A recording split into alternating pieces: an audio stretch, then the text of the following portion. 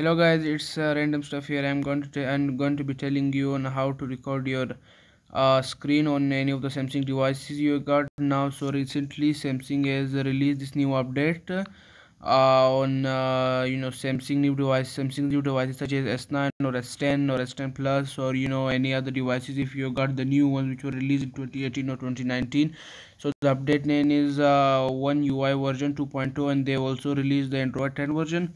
So update your system as quickly as you can. So what we're gonna do first is, we're gonna come on top of the navigation bar, and come here on the this menu, and we're gonna see the screen recording option, and you can click on it and you can record your screen.